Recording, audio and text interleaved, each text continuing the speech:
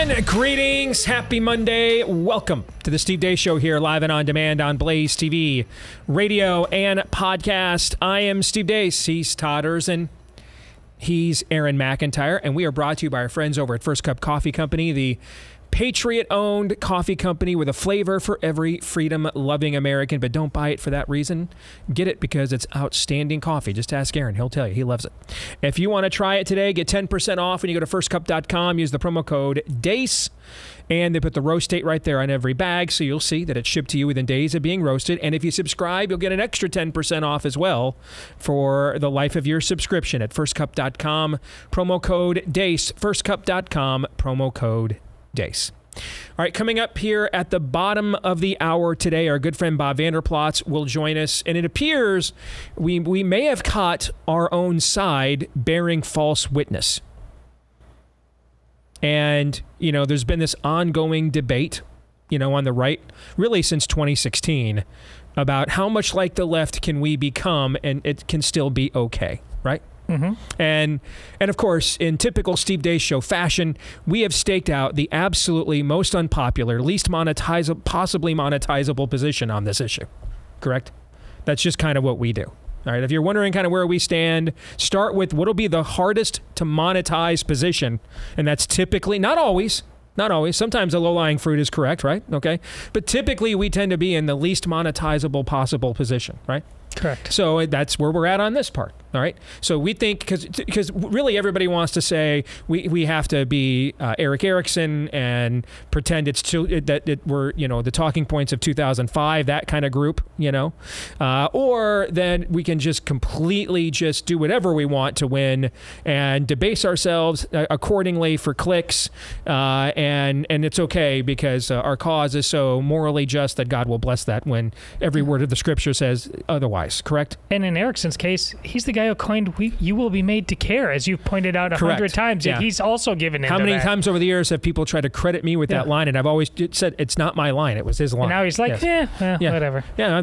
Now it is kind of like, well, maybe you won't be made to care after all. Right? I don't care. Or I don't care. Yes. All right. So, of course, what's the least monetizable position? Not playing to either one of those fallacies, but instead pointing out that we can neither be nicer than God, nor can we debase ourselves either in pursuit of a righteous cause, right? Yes. And it appears this morning there is evidence that some people on our own side have lied. And I want to discuss that. And does this violate the rules of engagement? Should we call this out? So we'll discuss that with Vander Plaats coming up at the bottom of the hour. Next hour, it'll be your turn. Who knows what cornucopia of topics will get addressed as we have Ask Me Anything. And I realize it's been a long time since our followers over on MeWe have had a crack at this. So we're giving that to them today. And they get to ask the questions this week. We'll get to those in the next hour. But before we get there, here is Aaron's rundown of what happened while we were away. What happened while we were away brought to you by good news and bad news. Bad news for anybody thinking RFK Jr. was going to bring a reckoning to the health establishment. He apparently doesn't know what a human being is or what a woman is, and said over the weekend he's fine if minors get mutilated in the name of gender. I mean, my position is that people should not be able to have access to those procedures, that minors shouldn't, without parental permission. And you know, I don't know enough about it, Patrick, to say that it should be completely illegal. For under 18? No. Yeah, I just don't know enough. But not so fast. The outlet that actually circulated that video over the weekend is MAGA War Room. Those comments were actually from about 6 months ago and are totally contrary to what RFK Jr. has on his position on this issue on his website right now. Good news for Kristi Noem. We're no longer talking about how she threw her dog into a gravel pit and shot it. Bad news for Kristi Noem. We're now talking about this. You write about lessons learned in leadership, and you bring up some specific incidents I want to ask you about. You talk about meeting some world leaders, and one specific one, quote, "I remember when I met with North Korean dictator Kim Jong-un, I'm sure he underestimated me, having no clue about my experience staring down little tyrants. I've been a children's pastor after all." Did you meet Kim Jong-un? Well, you know, as soon as this was brought to my attention, I certainly made some changes and looked at this passage. And I've met with many, many world leaders. I've traveled around the world. As soon as it was brought to my attention, we went forward and have made some edits. So I'm glad that this book is being released in a couple of days and that those edits will be in place and that people will have the updated version. Good news for Kristi Noem. That's not the most thing on the montage today because Harvard University exists. Looking at my notes, but my knowledge ain't fleeting. Spaced repetition, give me something to believe in. Pass all my tests, but I just skim the reading. In the food chain, we're the ones that eat you. Harvard Med ain't no bottom feeder. MD stands for my demeanor. Ask permission before I ever greet you. Does it radiate? Does it come with strain? Scale 1 to 10, can you rate the pain? When I knock the door, you ask who is it? You can check my code, it'll spell my name. Yeah, you're messing with some Harvard MDs. Found my best friends for life from this Harvard MD. Giving everything we got for this Harvard MD. Now from the top, make it drop, come get your Harvard MD. You got your offer, now say yes to this Harvard MD. We're talking doc, that's a Harvard MD. You deserve the spot, you got future Harvard MD. There's some docs in this house. There's some docs in this house. There's some docs in this house. There's some. Learning Chinese today. Today's phrase is, that video gave me turbo cancer. 那个视频现在已经让你得了涡轮癌。 Bad news for those medical students at Harvard. I trust the people you're about to hear from before them. Here's independent journalist Nick Shirley on the streets of New York City, interviewing young pro-Hamas orcs about what it is exactly they're protesting. What are you guys out here protesting for? No comment. Why are you guys out here today? Speak to the organizers. Why can't I wanted to ask you though. Official statements from the organizers only. In the simplest terms, why are you guys protesting? Why are you guys protesting today? I'm okay, thank you. Yeah, I don't think it would be a good idea if we... Why are you guys protesting? Just to be a part of the cause. And what's the cause? Yeah, I'm not the right person to talk to either. It's not our job to talk to. We're just here to support. We're not the spokespeople of this event. This is the wrong people to talk to. By the way, across the country at one of those encampments at UCLA, one of the arrested protesters allegedly caught the eye of Chinese Americans, with at least one account on Twitter identifying her as a graduate of the Chinese People's University. Obviously, that's weird, and several people have connected the short dots that this individual is likely a Chinese spy. Chinese spies at pro-Hamas protests in American universities. What could go wrong? Good news for the White House. Who needs pro-Hamas orcs when you've got Luke Skywalker? Well, you know, I called him Mr. President. He said, you can call me Joe. And I said, can I call you Joe B1 Kenobi? Bad news for the White House because the cringe was just beginning. Here's Jared Bernstein, whose academic education consists of degrees in music and social work. He's also the chair of the Council of Economic Advisors to Joe Biden. Here he is on a new documentary talking about the country's monetary system. Like you said, they print the dollar. So why does the government even borrow? Well, again,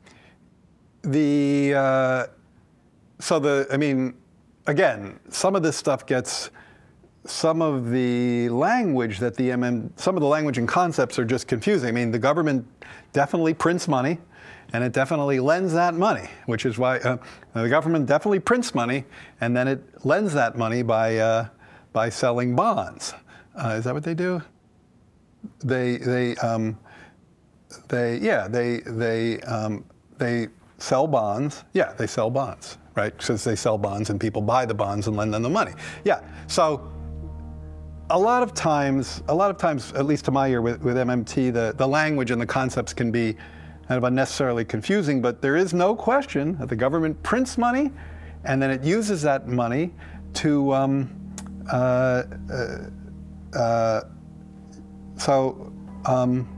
yeah, I guess I can't really talk. I don't get it. I don't know what they're talking about. Like, because it's like the government clearly prints money. It does it all the time, and it clearly borrows.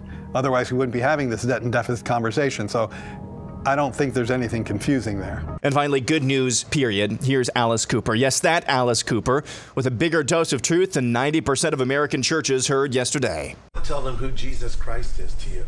Well, I mean, everything. I mean, you know, we're not here without him. Most people I know, young people, think Jesus Christ is a swear word. Yeah. You know, even at Solid Rock, you know, where we have the teenagers down there, right. They have no idea that who Jesus Christ is. Yeah. He's not preached enough. Yeah. You know, most written about character of all time in history. Right. And yet people go out of their way to not believe in it. Why do you think that is? I think it's because they don't want to give up their godship. They believe the Hollywood version of, oh, I do more good than bad, that kind of thing. And I go, why is that? Satan's got you right where he wants you. Yeah. You know, to believe that. Yeah. I'm the way, the truth, and the life, and no one comes to the Father but by me. Right. I said, those are the truest words ever spoken. Yeah. And that's what happened while we were away. Those two videos are back-to-back from Alice Cooper and Jared Bernstein are incredible. Aaron's correct. I would go even further. That is from Alice Cooper, and that video goes even longer. That's a clearer presentation of the gospel than you will hear in 90% of American youth groups at any point in time, period.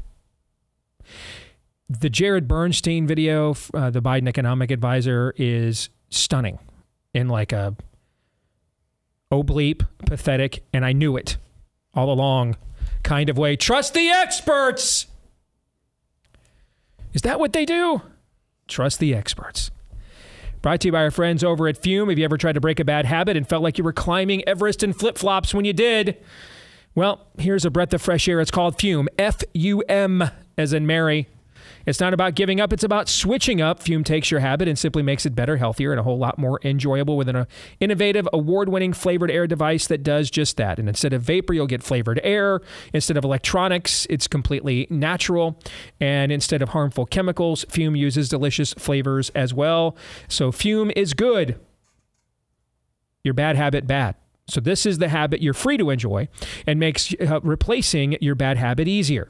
Your Fume comes with an adjustable airflow dial and is designed with movable parts and magnets for fidgeting, giving your fingers a lot to do, which is helpful for de-stressing and anxiety while breaking your habit. So start the year off right. Maybe you tried and you're like, I'm off the wagon.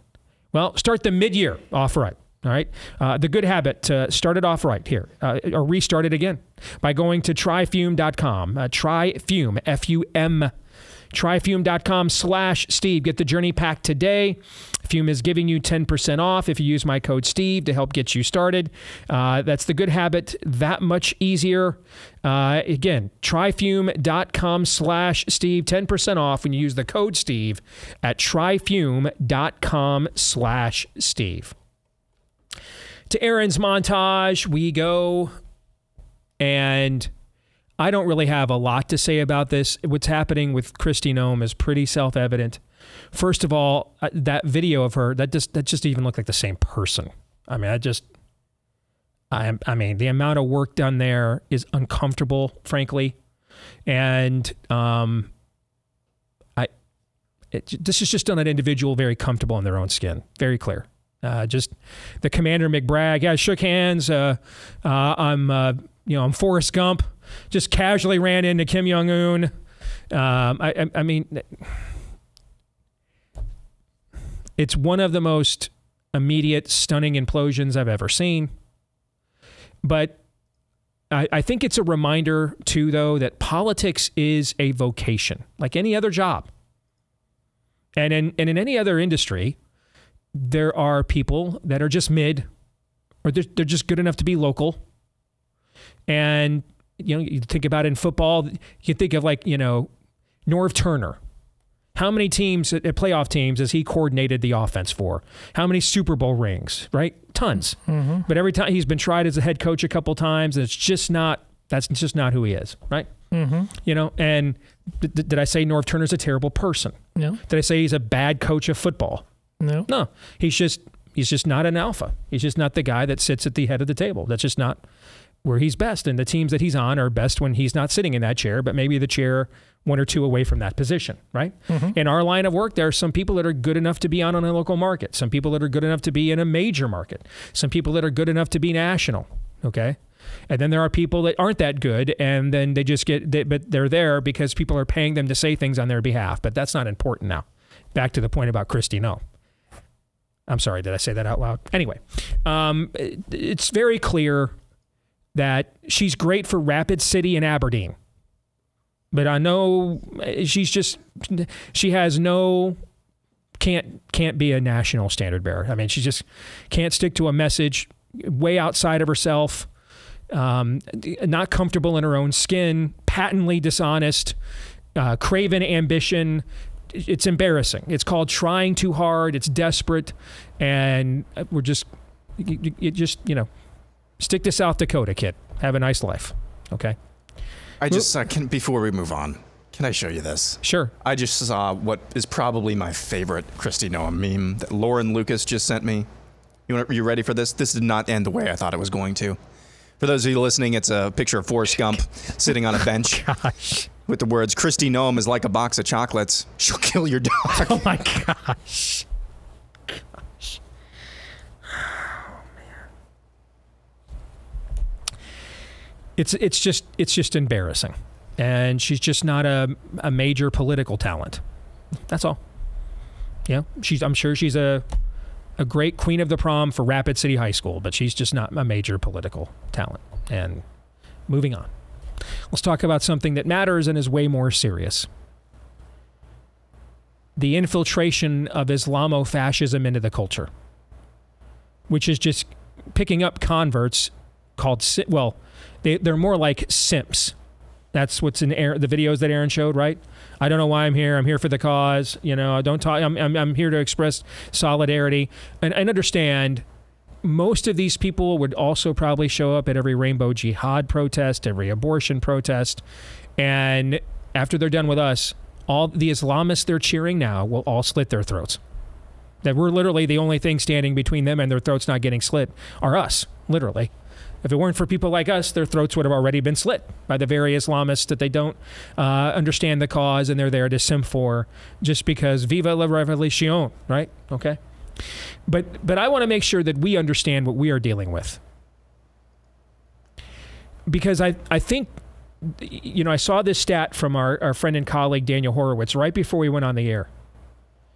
That by some estimates, the Muslim population in the U.S. has increased by 62% just since 2011. And I want to explain to you why that is a problem. And I want to thank Media Matters in advance because they're going to help me get the word out about this segment that I'm about to do for the next 10 minutes. I'm confident that they will be promoting this for us, and it might even make the weekend newsletter. All right, so I wanted to make sure to give, is it Abigail? I always forget this broad's name. What's her name? Ethel. Ethel. Did you just make that up? I make it up every time you ask that question. Every single time. Barb. And you've been asking this for 4 months, 5 months, 6 months. Every time I make up a new name. And I try to make it like a name from the 1920s too.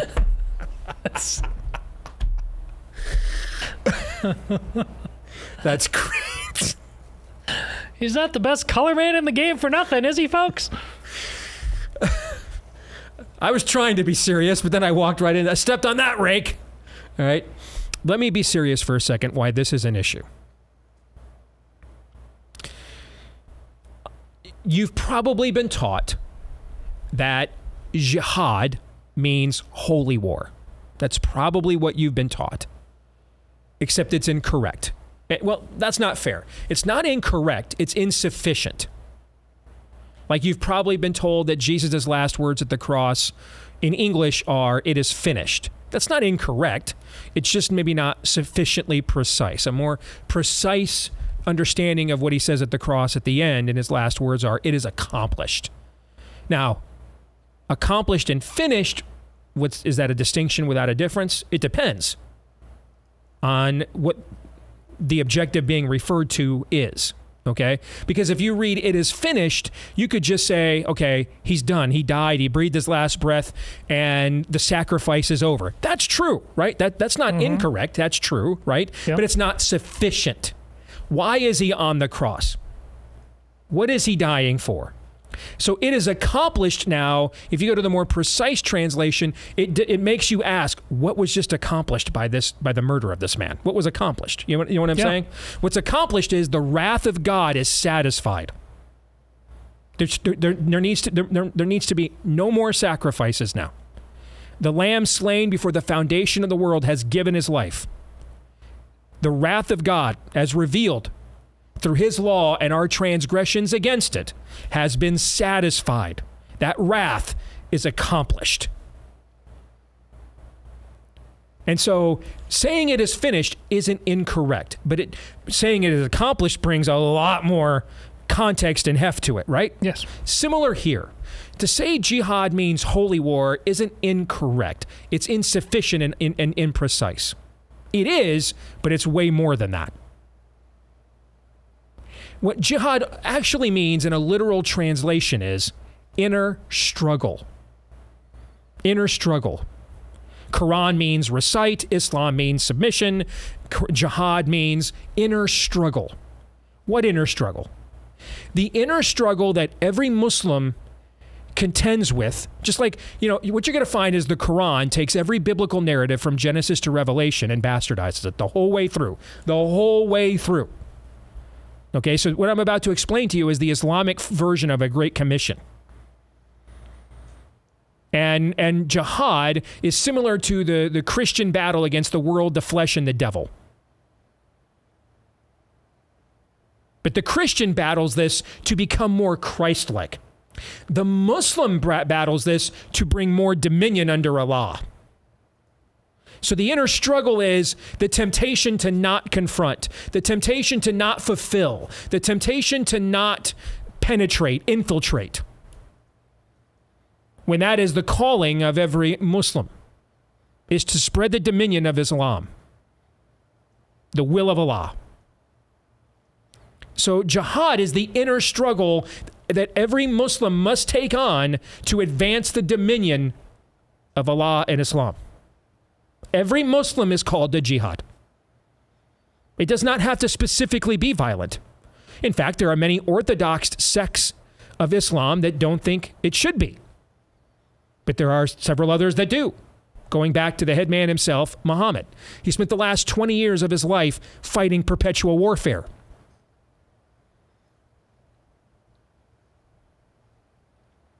And therefore, that struggle to bring the world under the dominion of Allah is holy.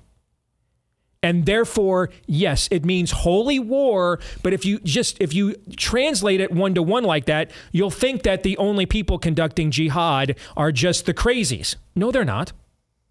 What you're witnessing in these protests is jihad. And it's succeeding. Look at the college students just showing up as complete simps, not even understanding truly, fully what it is that they are consenting to and simping for. This is important to understand. Every sincere Muslim is called to this. Everyone. The only disagreement is over the methodology. So when you see someone like Ilhan Omar, for example, infiltrating the government, we're going to have a Somali rally in my U.S. congressional district. That's all jihad. This is her carrying out the inner struggle that she is called to as a Muslim to advance the dominion of Islam. Islam divides the world into two kingdoms, the kingdom of Islam and the kingdom of Kufar, or infidels, unbelievers. Again, you will see numerous parallels. Muhammad's a plagiarist. You will see numerous bastardized parallels to the biblical narrative here. Muhammad even claimed it was the angel Gabriel that gave him the Quran, that told him recite, which means Quran, in a cave. You know, like the angel Gabriel came to Mary and said, "Behold, you will be with child." The whole thing is a plagiaristic act. By the way, can you think of a realm that takes God's word and twists it? No, I can't think of anything, guys. I'm drawing blanks. Never mind. Forget that part. So what this essentially means, what Daniel's stat means, is this. We have, by some estimates, increased the population of people who are commanded by their scriptures to turn us into Muslims by 62%. That's what it means. Flat out, that's what it means.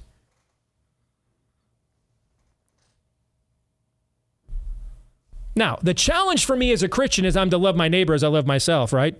Yes. Yeah, I'm to be kind to the alien and sojourner in the land, right? Sure. Such as once were some of us, right? Okay. Yes. So I don't think necessarily as a Christian I can just automatically, nor should I, just automatically reject people because they're Muslims but I should at least be aware of what it is I'm bringing in, right? Yes. I should at least be aware of what it is I might be fostering, right? Yes. Yeah. And this, so you should be aware of this. Have you seen the latest results? Who runs the Labour Party in England? Have you seen who the mayor of London is? Basically all Muslims. That's on purpose.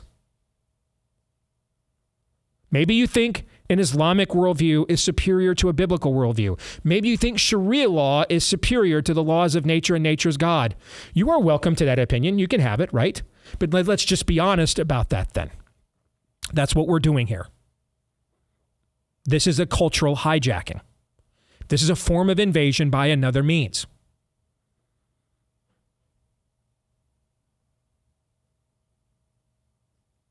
And you should know this. Finally, can you guys think of another movement launched with the phrase inner or my struggle that also had one of its hallmarks be blame the Jews? Can you guys think of another movement? Again, I'm drawing a blank again. Can't believe this is what happens. You get post 50, right? You just start forgetting things. I thought it came to me, and then I realized, no, I just totally made that up. No parallel there at all. Gentlemen, your thoughts? There was, I believe it was one of the California campuses, whether it was UCLA, maybe it was Stanford, that had one of these pro-Hamas orc encampments last week. And somebody drew a swastika, and the president of the university said this was obviously done to just further, just make people upset, further encourage them to act out. This has no place here. Again, it was a swastika drawn at a pro-Hamas orc encampment rally, what have you. And I thought, boy, that's terrible. Wait till they hear about what the Nazis did. Because obviously the subtext there is that's always, anti-Semitism is always just aligned with the aforementioned people group that you just mentioned. Sorry, didn't mention, couldn't ring a bell. Because it's not, they don't exist. Don't exist, yeah. Yes. Can it be a hijacking if nobody cares? Use that word. We have our doctors at Harvard going... you mean if they try to hijack the plane and the people on the plane go and kill the pilots for them and say, hey, you take over, then it's not a hijacking. Is that what you're saying? Yeah, the so-called expert at economics that you talked about, this is why it's the least important election of our lifetime. Not because we couldn't use a good federal government. It's because right now, under the status quo, we are incapable and or totally disinterested in fighting back against this hijacking. That's the simple truth of the matter. We have laugh tracks still to what's going on there. They're winning. People like that. Look at how easily they say, well, it's not my job to speak now. They're falling into line. I'm taking my orders. Talk to the people who told me what to do. The elites are doing the same thing. That economist, those doctors, all of them. We have no shot at defeating this right now. The L is there. We have to start by wanting to defeat it. Yeah, take a step back. You have to start by even understanding what it is, and then deciding whether or not you want to defeat it or not. All right, we'll come back more in a moment.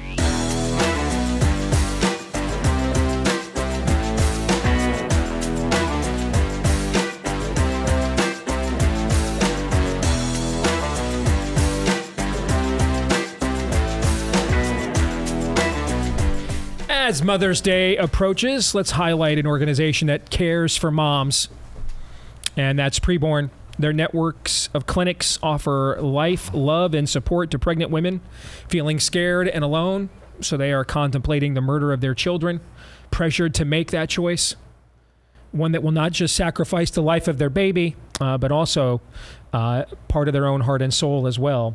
But when a distressed mother comes to preborn, she's welcomed with open arms. She's offered a free ultrasound to see and hear the precious life inside of her. Now, don't take the merciful methodology too far, because they're going to show her that ultrasound to confront her. I know that we think confrontation always requires a tone. Confrontation isn't a tone any more than nice is a tone. Those are fallacies. Okay? This is confrontational, because she's going to have to now that she's heard that heartbeat, her conscience no longer can come up with all of the excuses for why she was thinking of killing her child. She has to now say, I'm going to kill my kid. And that confrontation is necessary for the conscience to be, her God-given conscience to be activated. But here's the thing preborn also understands too. It is typically not women in a good place in life that are thinking of murdering their children, but women who aren't. Women like my own mom, 14 and pregnant. So they also understand that it's great that she chooses life, but it's not like that's an easy life being a single mom in many cases. So they're there both prenatal, postnatal for the mom as well. Everything from even car seats to counseling. All of this, by the way, is free of charge, provided they have tax-deductible donations from people like us. If you'd like to make one today, one ultrasound is only $28. Where else can you think to yourself, I've got pretty good odds I could save a life for just $28? Not too many places. Here's one. Go to preborn.com/Steve and make a donation today. Preborn.com/Steve, or that's pound 250 on your mobile phone and the keyword baby, or preborn.com/Steve. Let's welcome in our good friend Bob Vander Plaats. Good to see you, brother. How are you? Doing really well. Good to be here. Good to be here with you. And I want to make sure, every now and then, I think it's required that we have to play referee with our own side, right? Of course we do. You and I went to NRB many years ago together, and the featured speaker was Tony Evans, Dr. Tony Evans now. Yeah. And we were just blown away by his keynote address. Do you remember what it was about? It was all about playing for an audience of one or refereeing for an audience of one, not for the fans in the stands. That the church's role in a culture war should be first and foremost to be referee. That we shouldn't reduce ourselves to mere activists as if there are equal claims of truth here. And understand, Dr. Evans's presentation was not meant to call us to evacuate from the culture. It was the opposite, actually. It says, hey, by just reducing yourself to nothing but an activist, as if both sides have equal arguments of merit to consider here, you're actually diminishing the gospel. The role of the church is to be the referee. We hold the keys to the kingdom. We have the truth.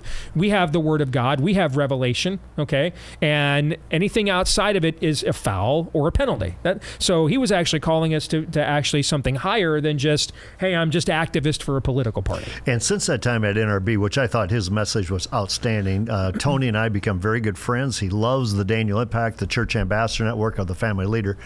But after all that, he wrote a book called Kingdom Politics. I was just going to say, we spent the bulk of last year for Theology Thursday. We did that entire book. That was most of Theology Thursday in 2023 on this show. Looking through a kingdom lens where the Word of God is the plumb line. That's where you referee from. What's your rule book? We need to know the rule book if we're going to play referee in a culture. So this is all a setup to where we're going next. Okay, I'm not to set you up. Okay? Not that I'm beneath that, because I've done it many times over the years. But this is not one of those times. Okay, but because there's this argument right now and it's been going on for many years on the right about tactics. All right. And I think, frankly, much of the argument, like I think a lot of arguments, frankly, are false choices. And one is we have to be nicer than God. and just bend over backwards and become syncretist, which is a nice word for heretic, right? The other is that we can just do whatever we want, have no standard at all, tell any lie we want, debase ourselves as much as we want, and because what we're up against is so unholy that God will bless our unholiness and say, hey, thank you for your cunning. I think and that's not true whoever screams the loudest wins. Yeah, I don't think either one of those things are true. Right. Okay, so with that said, I want to show you a clip. I woke up to this morning, and it was tweeted by many accounts that I respect, which I don't blame the accounts for this. I think it goes to show how successful the misinformation operation was here. All right, watch this clip. This was in Aaron's montage too. Watch. What will you do as a president to get this nonsense out, to prevent kids under the age of 18, with or without the consent of the father, to transition? You may even say that is an okay policy you're a part of that many families disagree with. One, what's your position on this, and what will you do as a president? I mean, my position is that people should not be able to have access to those procedures, that minors shouldn't, without parental permission. And, you know, I don't know enough about it, Patrick, to say that it should be completely illegal for under all 18? No. Yeah, I just don't know enough. What I'm going to tell you. All right, so I saw this clip. Now, I just think this is morally disqualifying. It is. Okay, and so I tweeted this when I saw it right away. Okay, and after I hit post, though, you know, something jarred my memory, and it was like, well, wait a minute. I've seen him asked about this in the last couple of months. And this was not his answer. So when was this one? Well, we're going to get to that. Okay. So I jumped over on his website and looked at his issues page. I think that's usually the most up-to-date thing of where a candidate stands on issues. Not always, but usually. And sure enough, it says right on there that there's no way these surgeries should be legal for minors with or without parental consent. No way minors should be subjected to these surgeries. Okay. So then, you know, I start doing some investigating and some other things. This clip, and Aaron, you found the actual date, correct? Yeah, it was early December of 2023. So this clip is 6 months old, which in a campaign is an eternity. Okay, this clip is 6 months old. This clip was posted last night, and then went everywhere on righty Twitter by MAGA War Room. MAGA War Room is the official Twitter account of Make America Great Again, Inc. So this is an instrument of the Trump campaign. Sure. So one of two things are possible.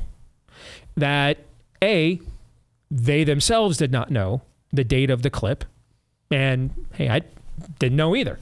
You know, that can be an honest mistake, but you know, I'm looking through their feed right now, and I don't see anything that indicates any form of we're apologetic for this. By the way, most of their feed right now is, do you know who Bobby Kennedy is? Because there was a Quinnipiac poll last week that showed he's taking many more votes from Trump than Biden. But Quinnipiac is literally like the worst public pollster not called CNN in America. But nevertheless, there's nothing from this exact feed correcting this. So therefore, since it's not corrected at this point, and I've actually seen now it's being community noted. So it's not like they don't know that this clip is 6 months old and is now. It's perfectly fair if they had ran the ad that said, "Which Bobby? Do you really know Bobby Kennedy? Is it the Bobby Kennedy who on his website says to ban these surgeries, or the Bobby Kennedy who said 6 months ago this?" That's fair game. Sure, I did that with Mitt Romney on virtually every issue. The first presidential campaign you and I were a part of together, right? Yep. That's a fair thing. Force him to reconcile his position, but that's not what they did here. All right. To me, this feels like the bearing of false witness. Okay, and I think that and maybe you disagree, but that's what I wanted to bring a second opinion here. I think it violates an actual commandment and is dishonest. And what I also don't like about it, though, is this is again where the Trump wing at times gaslights its own base. Okay, gaslights its own people to get a message across, and that's a very King Saul-esque instinct, and I kind of abhor it. What do you think? Well, let me tell you where we go back to. First of all, as I tell politicians all the time, I told Nikki Haley this in my office. It's one thing to be wrong. It's another thing to stay wrong. So if you were wrong 6 months ago, but now you corrected it and you're saying, you know what, these surgeries have no place anywhere. I mean, he doesn't want kids to get vaccinated either, right? Why would you let them have a surgery? So these kids, so it's one thing to be wrong, but then don't stay wrong. So if he corrects it, great, you should cheer him on for that. For the Trump campaign, to give them a little bit of credit here, it'd be a thing of, you know, as long as Bobby Kennedy's not a threat, we're not researching a whole lot about what he said to anybody at any time. They were promoting him 6 months ago, actually. Once he starts becoming a threat, I start digging up everything. I'll say, you find this thing from 6 months ago, and you go, I think everybody in our base needs to see this thing. But you're right, Steve. If it's on his website, and if it's now, you know, you can't bear false witness against the guy either. Call him out by saying, which one, where are you at today? 6 months ago, you were here. Today, you're here. Where are you at today? The problem is that too often we hear in politics, everything's fair. We only give you a partial clip. We don't give you the full story. Never have, never will. But I think if you're going to raise your candidate to a higher standard, raise the country to a higher standard, you got to be truthful with the audience as well. Do you think I'm making too much out of this? It's really not that big of a deal. No, I don't. Matter of fact, I think it's a conversation that the country's having. And I think it's a good thing if Kennedy goes from, I don't know a whole lot about it, not sure exactly what I would do, to say absolutely not. I think that's a good piece of the conversation. I mean the technicality of the way this information came about from the Trump campaign as being false. Is that going too far? My bar is so low today in regards to, I mean, take a look at the ads that are run against Ron DeSantis. I mean, they were clips and you don't hear the rest of the ad, right? Because he actually was right on the issue on drilling in the Everglades and stuff like that, but you only got a partial piece of it. The whole idea about land ownership in China, you only got a partial piece of it. So it seems to be in politics that you can do that all day long. The problem is, I think it's way more fair for the Trump campaign to call him out, basically. So what else is he flip-flopping? Yeah, I mean, this guy's, if they want to say the guy was a lifelong liberal, sure, until 2021 basically, and has adopted, which is true. Yep. And has adopted all of these now somewhat, centrist mainstream positions, just as he's gearing up to run for president. Also true. You bet. If they wanted to do that, I don't have a problem with that at all. And I think it's a worthwhile thing. I mean, I flirted with Bobby Kennedy until he literally named a druid his running mate. Sure. Okay. And why does that matter to me? Because he has no political record. And he's off on the life issue. Okay. Well, that too. But he's given 5 different positions on that too. But his current position is, you can have an abortion whenever you want, basically. Yep. So go back to the Trump campaign, though, 2016, which your audience will really remember as well, is that it was in the fall, October, is when the Billy Bush tapes were released. One of my thoughts, because obviously I was very involved in the caucuses and the primary with Ted Cruz, I was like, where was that tape back then? So all of us had full disclosure when we're making a choice for president. I'm sure they just discovered it in October of 2016. So we know that happens of people discovering things later on. The fact is, though, I think there's a better way to approach Kennedy that still benefits Trump without being, we're going to give you 6-month-old information without giving you the up-to-date information. This is, you guys vote however you want. I told you last week, I'm out of this is such an important election messaging business. I told the audience this last week. I'm just, the thing has just become beyond silly, and just, you follow your own conscience. We're pretty much on our own politically anyway. My concern of raising this point, though, is I am deeply opposed to setting a precedent that it's okay to gaslight our own people. Okay, Rahab gets put into the lineage of the Messiah by gaslighting the people trying to kill the good guys, by gaslighting the bad guys, not by gaslighting the good guys.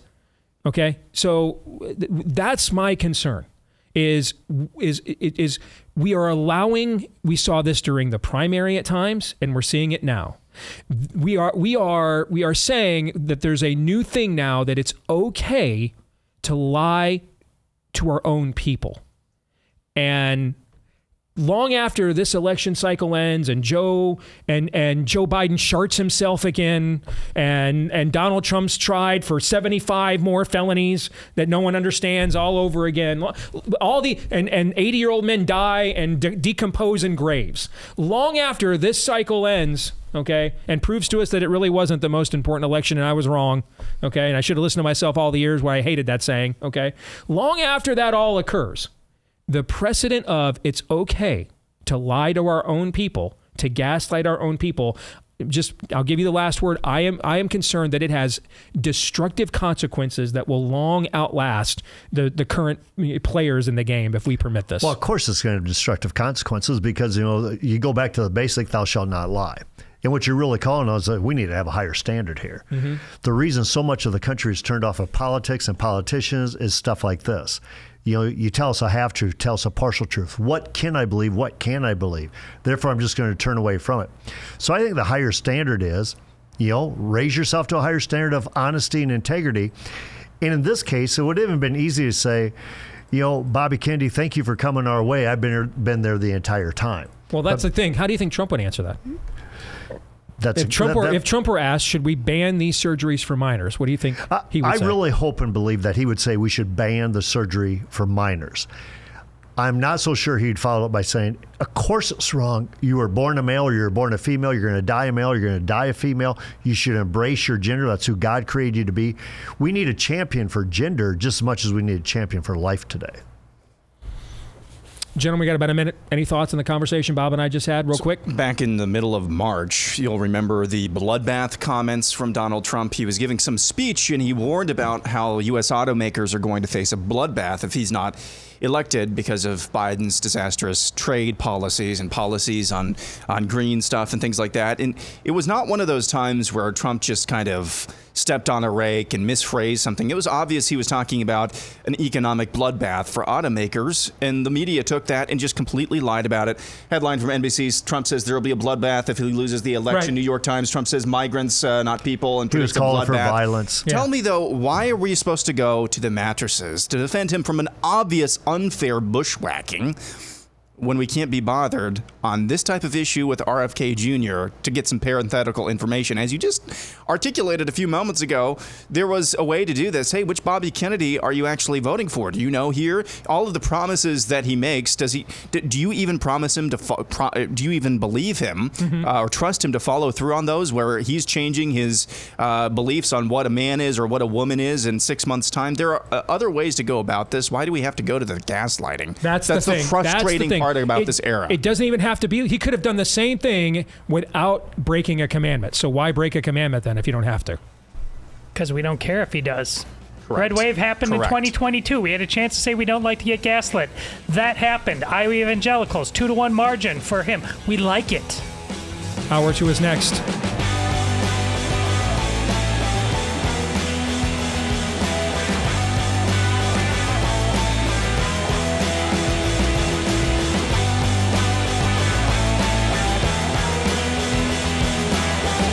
All right, back here with Hour 2, live and on demand on Blaze TV, radio, and podcast. I'm Steve Deace. He's Aaron McIntyre. He's Todd Erzin. And you are you, and you can let us know what you think about what we think by emailing the show, steve@stevedeace.com. That's DEACE. Like us on Facebook, MeWe, and Gab. Follow me at Steve Deace Show on Twitter, Getter, Instagram, and TikTok. You can also find me via podcast, and a lot of you have. A lot of you have. So if you guys wouldn't mind, leave us a 5-star review there on your podcast platform of choice. Also hit subscribe, or if you're tuning in on iTunes, that's follow. And in that way, every single time we do one of these new episodes, it will show up in your feed every single time. And we want to thank each and every one of you that has done one of those things for us already. Also want to thank our friends over at Relief Factor. Remember back in the day when you could do all the normal things you wanted to in a day without feeling that achiness, soreness, and stiffness that just lingers and won't go away. And you've probably thought, there's nothing I'll be able to do about it. I'm just going to have to live with this. You may. I mean, I don't have 100% cure for you, but I got a 70% option of relief from our friends at Relief Factor. It's the drug-free supplement created by physicians who can prescribe drugs because they were concerned that the drugs were just masking the pain but not dealing with the inflammation causing it, and at times may have side effects as well. So what if we could go after drug-free, the original cause of your pain in the first place? That'd be great. Again, no guarantees here, but folks, over the years, over 1 million people have tried Relief Factor. 70% of them had such great results in 3 weeks or less that they stuck with the product long term. So if you want to try it today, what do you got to lose for $20 to see if you don't see a difference in 3 weeks or less yourself when you go to relieffactor.com. Again, get the 3-week quick start today at relieffactor.com. Once again, that's relieffactor.com. Before we get to Ask Me Anything, Todd, 40 years ago today, the final episode of The Final Battle aired on network TV on NBC. And when you think of some of the greatest moments in TV history during the 80s, of course, Who Shot JR is number one. That even penetrated the presidential election at the time. The candidates were talking about it. All right. Who Shot JR is number one. But somewhere on that list would be either the scene in V, the original, when it's still kind of ambiguous whether these visitors are altruistic or not, and you see Diana, their smoke show leader, eat that mouse. Do you remember that? I do. It's and what the playground at recess and stuff was like at school the next day. Everybody just talked about that. Or in V, the Final Battle, when the alien baby is born. One of those two. Okay. How many episodes was that? I want to say the first part was 2 or 3, and the second part I think was 3. I think. And we watched it years ago when the kids were little for a family movie night. We watched the whole thing over a couple of weeks, and the story, man, is still really good. I mean, if anything, it's better than a lot of the stories we're told today. I mean, the production value is, let's just say, it's closer to Land of the Lost than what you watch when we were, from the Sid and Marty Krofft than what we see today. But the story, even the kids were like, "This is really good." Yeah. So 40 years ago, we were another reminder. We were a great country once, Todd. Probably should have parked it right there. That was our high point right there. It may have been. Tigers on their way to winning the World Series. We were a great country once. All right, let's get to it. It's your turn to ask me anything. No topic is off limits.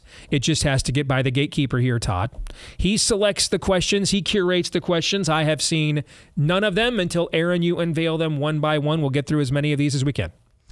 All right, let's begin with Joe Robinette Blind. How would the nation be different if the original or 13th Amendment, or they removed the 13th Amendment of the Titles of Nobility Act, were enforced? That prohibits any government employee from receiving emoluments from any power foreign to the government, and it would prohibit lobbyists and corporate campaign contributions. Can the Titles of Nobility Act be ratified by the several states today? Would that be quicker than an Article 5 convention? I've not heard this suggestion before. This is interesting. It's a little bit like unintentionally, and I'm not, who was that sent that, or get his name right? Joe Robinette Blind. So, Joe, I am not drawing a parallel here between you and Mr. Bernstein and Aaron's montage. But your post gave me the same reaction that Mr. Bernstein's did, unintentionally, in his case. He wasn't trying to provoke my synapses. In fact, he was depressing them. But the part where he unintentionally stumbles into, if we can print money, why are we borrowing money? Well, that's the question that I didn't play in that clip. Yeah. The woman in the documentary says, why are we borrowing money that we print, basically? Yeah. Why screw ourselves twice?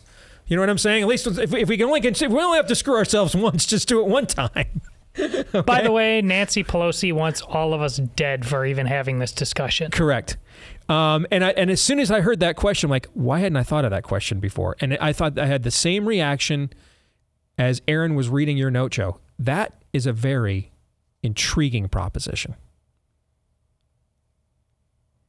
Now, here's the thing, and this is, forgive me, I am processing here in real time, all right? The difference with this in an Article 5 convention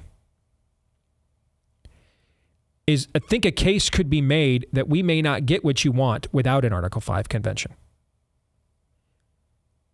I mean, how many members of Congress in either party? Did you guys see what Hakeem Jeffries said this morning, by the way? Yeah, that'll be in the montage tomorrow. Okay, so you should say it. Yeah, I mean, I won't spoil it then. I don't want to spoil it. If it's in the montage tomorrow, I won't spoil it. All right. Let's just say Hakeem Jeffries just confirmed everything I've been saying for the last several months. All right. Anyway, how many members of Congress are going to voluntarily sign up to say, take our grift? You know what I mean? That's more than a physician heal thyself moment. I mean, Albert Bourla, who created the cancer-causing agent and now has his new batch of oncology drugs he's anxious to roll out, he called even and said, I can't even see that happening. All right, I cannot see a critical mass of members of Congress who would sign up for this. Whereas an Article 5 convention, if I'm reading your note right, am I missing something? Because I'm processing this in real time. I don't think so. Okay. Largely puts this at a state level, where we've got more of an opportunity, where the grift still exists, but it's not nearly as, in many places, as penetrating as we're talking about in Washington, D.C. But this is that is interesting. I like it. At the very least, you may have come up with something that, you know, whenever we do some variation over the years of the question of if you could enact one piece of legislation, what is it? And I've always said over the years, many times, I'd get rid of all paycheck withholding. I'd make people write that check themselves to see how much of what they earn is truly being taken from them, right? You may have come up with something that rivals that answer. I mean, that's a pretty smart take. That's good stuff. Next. He was all over the place. I mean, he's going to be here with question number 2 in a few questions. You let a guy ask a question twice? See, yeah. I actually didn't create a graphic for that. Okay. Because I just thought that got by Todd, but apparently it did not. That was part of the plan. I mean, it's it is rare for us to let someone ask 2 questions. So I will say the value of his first one, he's earned it because the first one is very good. He seems to be an edgelord on MeWe, but you know, not many people came and brought it. So we're going to give him. They were 2 good questions. All right, go ahead, Aaron. We'll go to Tom first, though. Tom Cornell asks, where will the larger, mostly peaceful protest take place? Milwaukee, Wisconsin in July, or Chicago, Illinois in August? And will it be the Black Swan event that takes one presumptive nominee or both of them? Love these questions. That's a good question, too. I would say you're likely to see whatever happens in Chicago branded as mostly peaceful. and we have a history, by the way, of Democrat conventions in Chicago and what happens when they, even at the nascent stages of this movement, courted these radicals and played footsie with them. So there's already a history of this with Chicago Democratic conventions. But whatever happens there this summer, rest assured, you will be confidently assured that it is a mostly peaceful protest, correct? Oh, yes. Yes. I mean, we could see spleens opened, wombs opened, capillaries tapped, okay? Whatever it is. I mean, it could be blood is red on the road.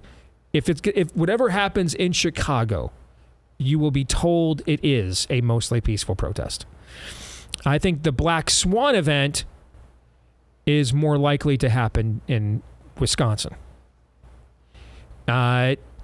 Because meeting there will be the party that has done nothing of any substance at all to stop any of the reasons that you should want to vote for them this year. Literally nothing. Less than nothing. On a national level, less than nothing. I mean, it's funded everything. So the true notion of a black swan would be if something terrible were to happen there, by virtue of their own... What the Democrats are doing is intentional.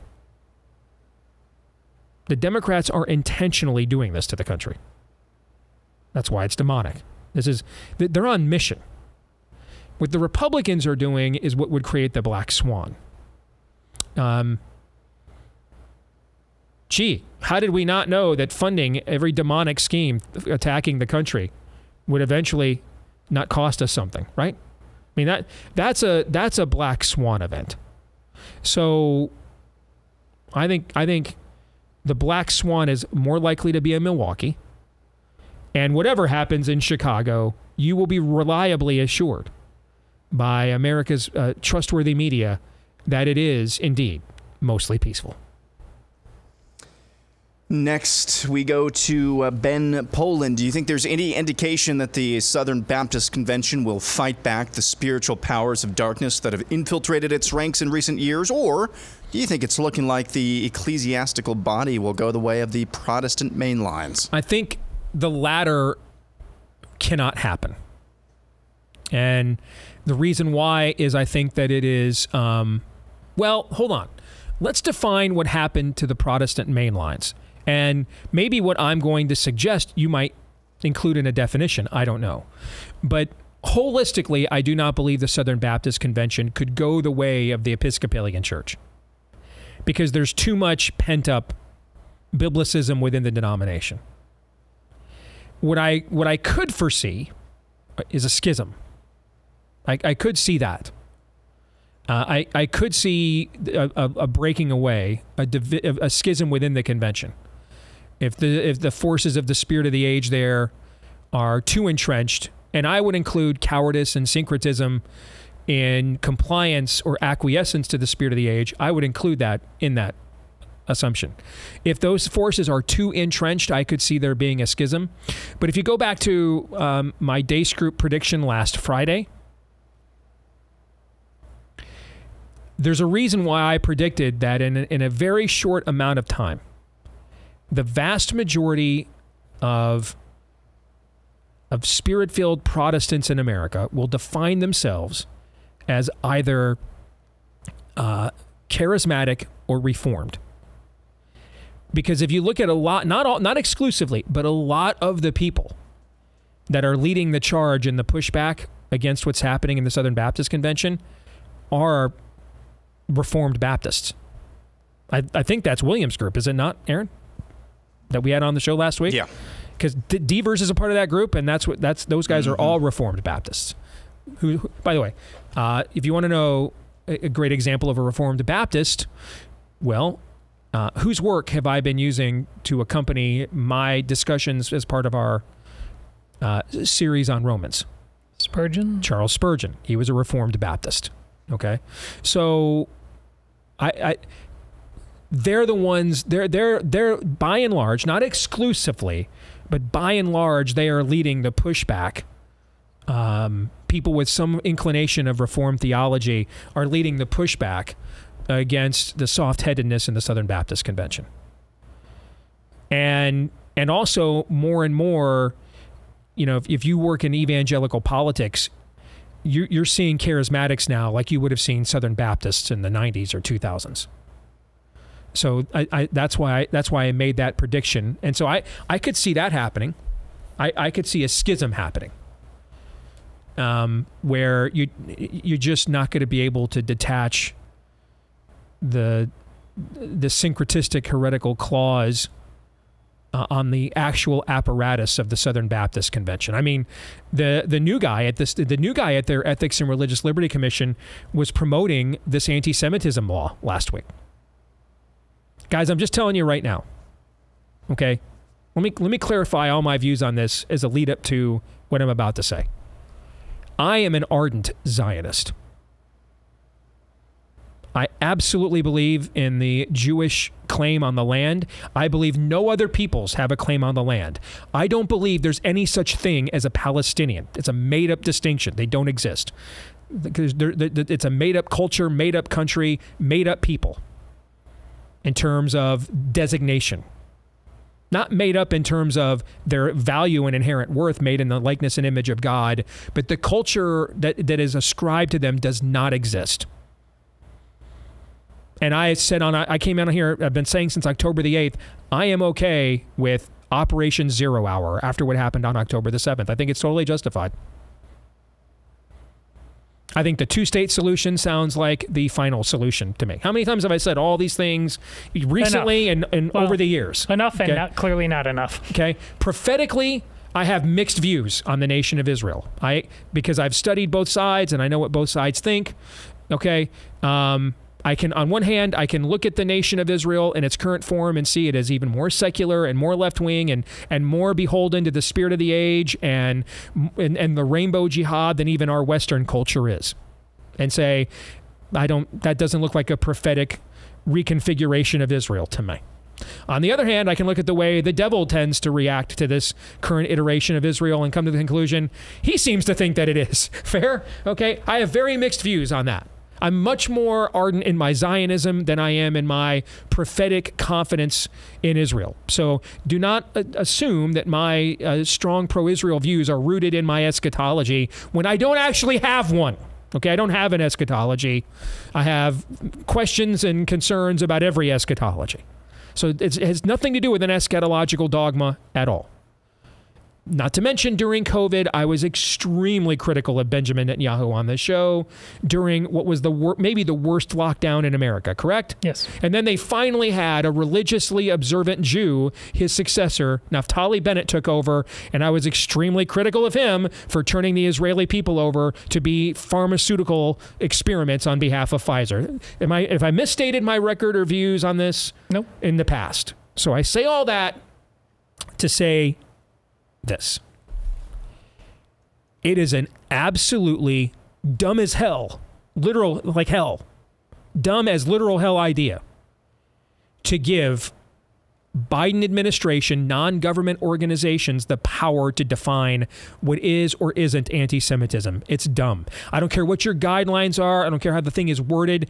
Granting that kind of power to a Biden NGO, because let me tell you what they're going to do.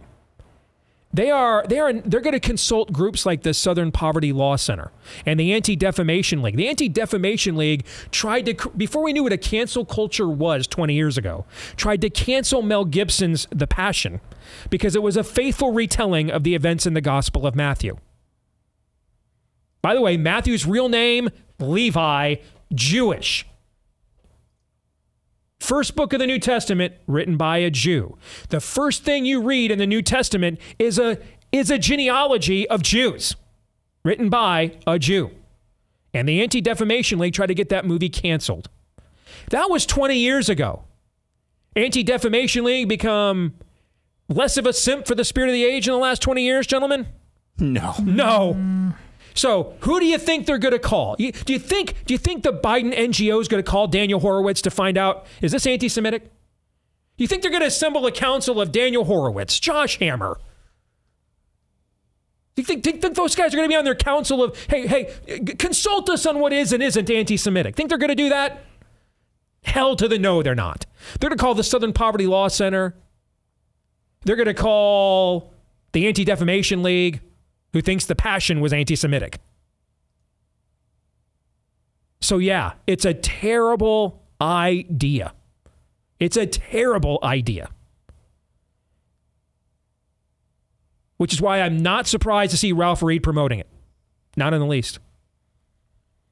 I forgot what the freaking question was. What is it? I'm sorry. Is the SBC going to go the way of the Protestant mainline denominations? Okay. So what basically...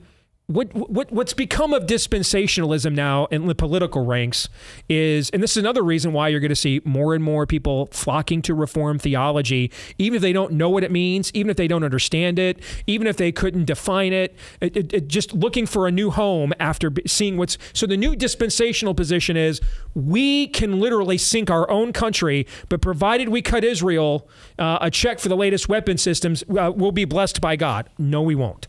Maybe what we should do next is, you know what? Somebody slaps their wife around, breaks her nose, should just walk into court. Yeah, hey, I donated to some Jewish charities, and I'm wearing the Star of David, so I'm good, right? My sins, I'm forgiven. I'm not held accountable. I've acknowledged the greatness of the nation of Israel, and I've absolved. That's how it works. It's stupidity. It's beyond stupidity to grant this kind of power to a Biden NGO. Period. End of sentence. And I can't believe I have to say this, but I do. And that's one of the reasons why you're seeing people flock to Reform theology. The reason why you're seeing people flock to charismaticism is because the idea of a faith that isn't just something in books, but a God that still reigns, that's still powerful. He's not a theory. He's not a philosophy. He's sharp. He's active. He's engaged. He's still reigning. He's not waiting. That attracts people. And that's why I think you'll see those two groups dominate whatever is the future of a Protestant religion in America. And I think the Reform camp will either save the Southern Baptist Convention or it will end up splitting because it just isn't, it's insalvageable. Next up. I think I answered like 7 questions there. I'm sorry. That was well done. Okay. Joe Robin at Blind Redux. After Jethro explained that the people must be taught ordinances and laws, including the 10 Commandments, that men of truth must be provided for governing, and that the structure, rulers of 10, 50, 100, and 1,000, for governing between men, then testifies, and God commanded thee so in Exodus 18:16 through 23. As this once great nation was established upon the laws of nature's God and the pattern of Israel, and supported by the hand of divine providence. This question's way too long. Yeah, which testifies to the rectitude of our intentions before the supreme judge. Are you absolutely certain that we are a nation of will and not a nation that must answer for violating the eternal laws of nature's creator? I have no idea what that means. I can't answer the question. I don't understand it. So it's a really good question. I'm not trying to by all means, explain it to me because I didn't get it. I'm not trying to pull your pants down. Would you rather that it just been, are you certain that we are not a nation of will, or that we are a nation of will and not a nation that must answer for violating the eternal laws of nature's creator? Would you know what that means? Yeah, I don't. What I don't understand is why he views those things as in conflict. That's why I don't understand his question. So let me clarify what I mean by that. It's not that I don't understand the words that he is saying. I don't understand the narrative that he is crafting. The narrative of his question indicates that those things are in conflict. Well, that's why it's a worthy discussion. I don't. How would they possibly be in conflict? That's what I'm asking. I don't understand. How would they be in conflict? To me, they're cause and effect. They're not in conflict at all. They're in symbiosis. It's a distinction that isn't a difference. Unless I'm missing something. Well, it's because we talk about it all the time on the show. I mean, you tell me. You picked the question. So when you picked the question, you were thinking what? Well, you say all the time, we are a nation of... we're not a nation of laws, never have been. We're a nation of political will and always will be. Correct. Right. Yeah. And this is why I didn't think it was too long of a question. I thought he was being fair in providing biblical precedent. Again, if this is here, show me what I'm missing. And if what is where? If what is where? That's what I don't get. If what is where? That's the. I'm not trying to be obtuse. I truly don't understand why he views these two things in conflict. Because we say that all the time. What your slogan? Right. And so is he trying to say he thinks that's not right? He's saying it seems to be there's biblical precedent that may not be right. And his biblical precedent would be, again, I don't understand Is he saying that we are past the point of being a nation of political will, a nation of, I think that's what he's trying to channel, is not a nation of laws, a nation of political will. Is he trying to say that we're past that point and now we're just in the end game of having to answer to God for what that will brought us? I don't know. I don't know. I mean... He seems to be taking what we're saying very seriously and then asking, okay, let's play this out beyond just words into, can it bear fruit? Will it bear fruit? I thought it was an interesting thought experiment. And he didn't seem to be calling into question what we're saying, but it does seem to be begging the question if it's... Aaron, put it back up there for a second, if you could, please. If it's viable. Let me look at it again, okay? And God commanded thee, as this once great nation was established upon the laws of nature's God, the pattern of Israel, and supported by the hand of divine providence, which testifies to the rectitude of our intentions before the supreme judge. Are we absolutely certain that we are a nation of will? So is he saying then that we're under judgment, so nothing we do will matter? Is that what he is trying to say? That's the ballpark I think we're in. Okay. If after breaking all the laws, willfully, wantonly, destructively, licentiously, is there what will is there left? Okay. All right, let's just assume that's what he's saying, because that's our best chance to have a productive conversation. Because if it's anything else, I don't understand what he's saying. So it doesn't. Even if we are, it doesn't matter. Because even if we are the laws of nature, is it, hey, we're under judgment, so let's just do whatever we want? Are we ever permitted to do that? No. So even if it's true that there's nothing we could do, and by the way, if it's true that there's nothing we could do, is God unjust? No. I mean, are we murdering our offspring? Have we defiled his marriage covenant? Have we institutionalized covetousness as a government policy? I mean, how many more commandments can we possibly violate? I mean, except for like all of them in our current iteration as a culture, right? Mm-hmm. So if indeed it's too late, let's make sure we clarify this up front. If indeed it is too late, has God not been patient? Is God unjust? Is this unfair to some extent? If it's too late, I would argue no. In fact, if anything, God's been merciful and waiting it out for as long as he did. So let's assume that it is too late. We wouldn't know. Number two, it wouldn't matter, because I still have to live the way God calls me to live anyway. When God's people are under captivity in the Old Testament, he doesn't suspend the law. He doesn't tell, hey, stop, stop what you're doing, and he tells them it's the opposite. Actually, keep getting married, keep the commandment to multiply. Keep working your fields. To my glory. So, for the believer, nothing changes, nothing. So, if it's too late, then God has blessed us with his revelation to live an enlightened life according to the light of his word and receive the blessings of them in the midst of a judgment. And so God is good, right?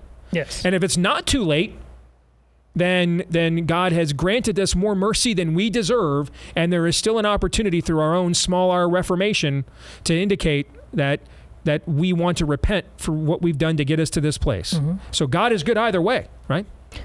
So the people that should be wrestling with this, by the way, are the unelect. It is the unbeliever who should be wrestling with whether it is too late or not the believer. Nothing changes for the believer whether it's too late or not. Well, politically it might. I thought this was good because this called into my... Does citizenry fundamentally matter if we are truly under judgment? Sure it does. Why? Because, Paul is in a purely pagan, demonic culture. He still utilizes his citizenry to God's glory. So can we. We can still use our citizenry to God's glory. But we're talking. If you're talking about a people under judgment. All right, we're up against That's a break. Different. Here's what I would like you to do, if you don't mind, Todd. Come up with a very specific follow-up question to this one. I just did. Okay, that's it. All right, and then I'll answer. Paul wasn't a people under judgment. If we are, that's the difference. Okay, we'll do that here when we come back.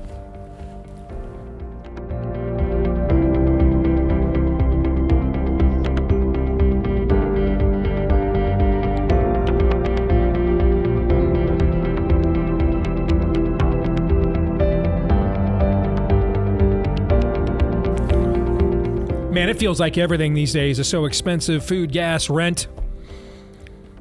I know a lot of people used to feel the same way about hearing aids.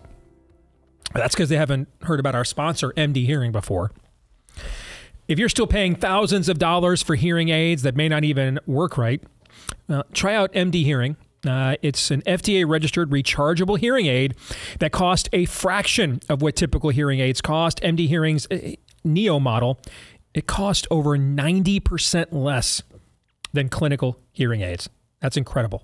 And the Neo actually fits inside your ear, so no one will even know it's in there. MD Hearing was founded by an ENT surgeon who saw how many of his patients needed hearing aids but couldn't afford them. So he wanted to do something about it, and he made it his mission to develop a quality hearing aid that anyone could afford. That's what MD Hearing is all about. the fulfillment of that mission. Get the hearing you deserve with MD Hearing. Go to shopmdhearing.com. Use the promo code Steve to get their new $297 when you buy a pair offer. Plus, they're adding a free extra charging case. That's a $100 value right there, just for listeners of our show. That's mdhearing.com. Use promo code Steve to get their new $297 when you buy a pair offer. You can't beat it. 90% off, and in many cases, better than what you're going to get in a clinic. All right, mdhearing.com, promo code Steve. mdhearing.com, promo code Steve. All right, let's go back and close the loop on this question before we left the break. So, Todd, what's the follow-up question to his question that you think we should wrestle with? If we are truly under judgment, does political will apply like you think it does? Versus a nation that's not under judgment, maybe screwed up? I mean, this is begging the question, what judgment really is? And then what are we called to do in the face of it? Now, that's pretty heavy and that's pretty loaded, which is why I thought him spending a little time getting into it was fair. Okay. I mean, this is $1 million question. I agree. The way you phrased it is $1 million question. And let me say this. If we're at a point that political will is no longer a consideration, then we're not a nation, because there's no platform by which, as a citizen, you could do anything righteous. That we are completely either forsaken to history, we're the Christians in Cappadocia in catacombs. Okay, and we're not there yet. But can I think about every day about whether we are or not. Well, we're still on I'm trying to think of how not to be flippant and I answer this, but we still get paid pretty well to do this, so we're not in a catacomb. Yeah, it's a catacomb of our own making. The comfort is the catacomb. This is my point. That's to me, that's a self-fulfilling prophecy. That's not a divine judgment. That's the laws of sowing and reaping. We decided we preferred comfort, so we have been given our reward in full. That's another form of judgment, though. I agree. But that to me is the natural law that is self-enforcing. We sowed those seeds and we will reap them now. And so it's what our buddy Scott Atlas, what you're tapping into, I think, is what Scott Atlas posted over the weekend, that the missing virtue in the country is courage, and COVID proved that. And he's correct. The people are the problem. Okay. But if the people are the problem, in that case, that would also mean therefore they're the solution. I mean, we can acquire courage. The ability to instill courage, the ability to inspire courage is still there, both from providence and amongst ourselves. I do think it is worth exploring what's the ratio of citizenship to, say, discipleship. And I think that's worth exploring, by the way, not on the basis of whether you think we're a culture under judgment or not. I don't think there's any question we're a culture under some form of judgment. I think the question is it a sowing and reaping judgment, like you and I were just discussing a minute ago? Is it a Romans 1 judgment? Is it a divine judgment so that there's nothing we could do to alter it? I don't know the answer to that. But we're here because we didn't take discipleship seriously for the last couple of generations. And so anytime you think your culture is under some form of judgment, the answer is you're out of whack in your ratio. So like I mentioned to you a minute ago, that Paul uses his citizenship even in a demonic culture where Nero is Caesar, okay, marrying his male slave in the Senate and lighting Christians on fire to illuminate his orgies at night. He's even still using his citizenship there, right? But what's the ratio of time Paul spends from activating his citizenship to working on discipleship? And his citizenship is only activated to the degree of which it would enhance his ability to disciple. See what I'm saying? Yeah. Yeah. So I think that we're way out of whack where that's concerned. I think the idea that a better Republican Party, we're way beyond all that right now. Way beyond all of that. way beyond. And what is needed more than anything is biblical discipleship. That ratio is upside down. Okay. I saw something on Twitter today of people praying over a giant statue of the Bible with the American flag on it. The founders would have never done something like that. They would have instead told you there's no American flag without the Bible, that they're not conjoined twins.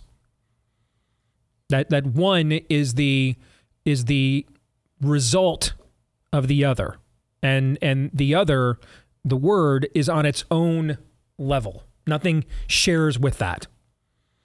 And so if our answer to the idolatry of the spirit of the age, which is, their narcissism, their Marxism, all these various idolatrous worldviews they've adopted that are demonic and satanic in origin, if our response to that is just to come up with our own craven syncretistic versions of that, don't take part in any of that. Even while they'll tell you, well, if you don't do that, then you're helping the blah, blah, blah, blah, blah. None of that matters. Okay, let me put it in a different context. If someone, if your buddy was cheating on his wife and he tried to tell you, if you don't cheat on your wife too, then you're not loyal to our fellowship. Would that be a good reason to cheat on your wife? No, it would not. Your buddy, in fact, has broken your fellowship by his actions and then acting you to take part in them. And if we're not there yet, we are very close to an era without a course correction where it will be unrighteous to take part in this system. That on an activist level, on a voting level. Doesn't mean I still don't use my citizenship. We don't have any record of how Paul voted for Roman senators. Do we know how? Do we know? We don't have a clue. The only voting that takes place in the New Testament among the populace, Barabbas gets picked. Okay, so, but if the election is between two people who openly think you can kill your kid whenever you want, and you can marry whatever you want, and we can mutilate kids, and there's no such thing as gender, do you know what the point of that is? Well, like I said, I wonder it every single day. And without a course correction, we are going to see those moments. And this has happened before. This is where when you see the abomination of desolation, you flee, right? And the church has traditionally done this because that's what the Lord told them to do. We're not here to pour new wine into old wineskins. When things get so bad, ironically, this is a country founded by people who thought things were so bad in their own country, they left it to come here and start all over again. Okay, so this idea that we just keep taking part in a system that has become irredeemably corrupt, that's not true either. That's a false choice. Some of you think we're at that point now. I get it. I don't necessarily think that, but am I here to argue with? Have I argued one time with anybody who does? No. Ironically, the favor's not returned my way, I've noticed. You guys want to keep arguing with me. I've noticed that, even though I'm not arguing with you. But you do you. But I will tell you, we are approaching a moment here as a people, without a course correction, that your vote is just largely, not even, forget they won't count it. It's morally irrelevant. We're really close to that. And that's another reason why I did what I did during this last primary, as I thought it was a chance, to try to thwart that, head that off before we got to that point. But millions more people had different ideas. Have I now, do you think, tackled the question enough, or is there another angle to it you think we ought to discuss? Well, I think you're far closer to being symbiotic with it. I thought it was based on your reaction last week to the upcoming election. Okay. I just thought there was a lot of connectivity to that statement. Okay.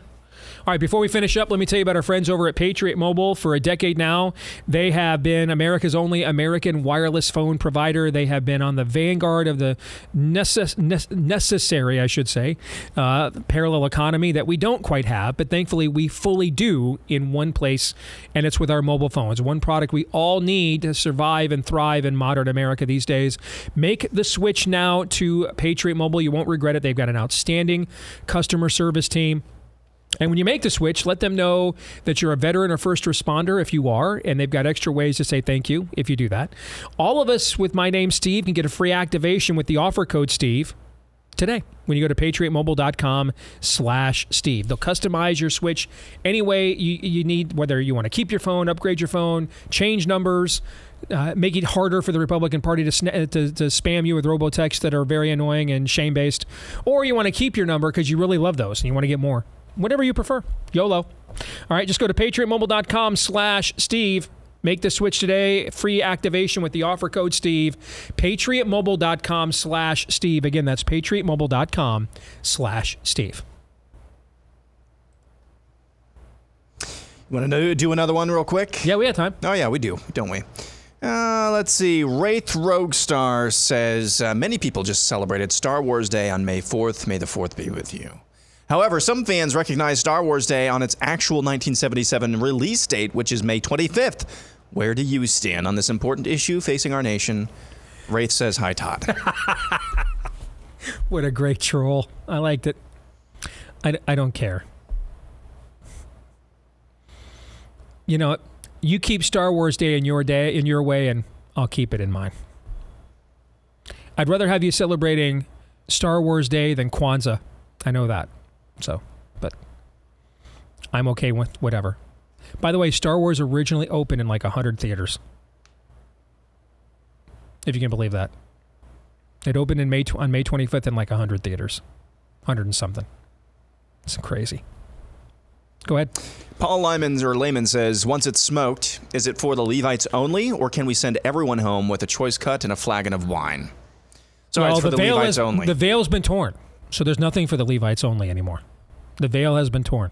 Why didn't I bring you any of my brisket this weekend then? Well, just because you are a covetous son of a gun and selfish. No, it's because it's for the Levites only.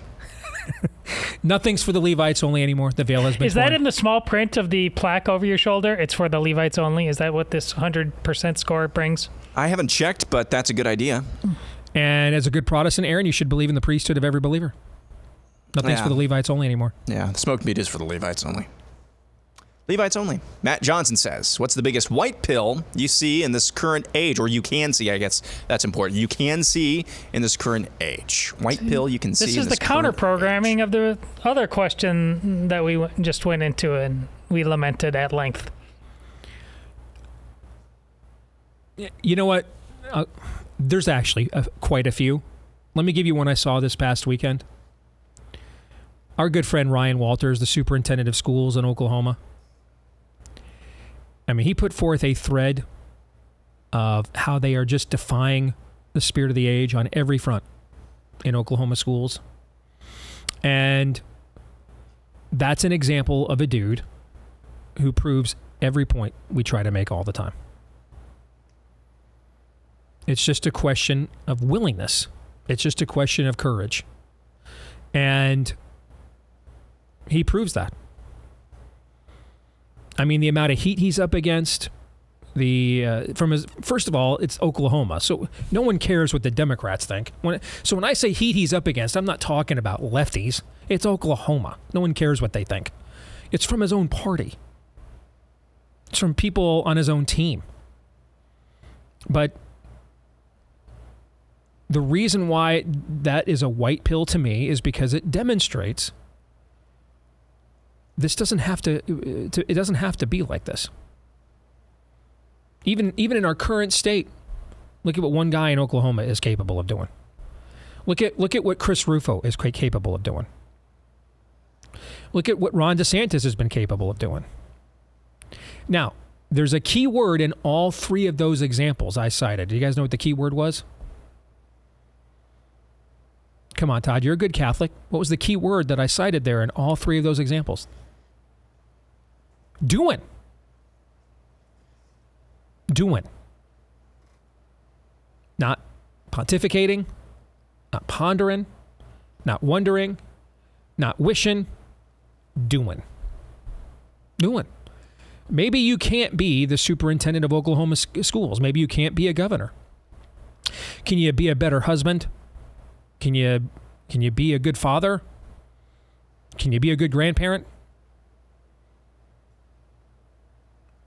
Can you be a good discerning citizen when it comes to acquiring knowledge and information of what is true and what is not? I would imagine anybody of sound mind and body could do those things, right? There is something every single one of us can do. Every single one of us. There is something we can do. Not say, not write, not think, not wish, not pray. Do. There is something we could all do. For some of us, it will be superintendent of the schools of one of the 50 states. It'll be governor of a state. Maybe it'll be president of all the states. Or maybe it will be just improving the state of my own home. But there is something we can all actually do. That's a good question to end it on. Gentlemen, you have any final thoughts here in the last 30 seconds? Well, that's especially good antidote considering where we started on the show today with Aaron's montage talking about how much we enjoy apparently getting gaslit, because what else is the reason for over and over again not learning lessons from? It's not a secret anymore. We know that this is the function of the media and all politicians, yet there was no red wave. And last January still happened, so why aren't we doing? Well, we're going to do an overtime when we come back for subscribers later today at blazetv.com/Deace. For the rest of you, we'll be back later, like tomorrow, noon to 2 Eastern, right after Glenn Beck, right here on Blaze TV. Until then, Romans 8:28.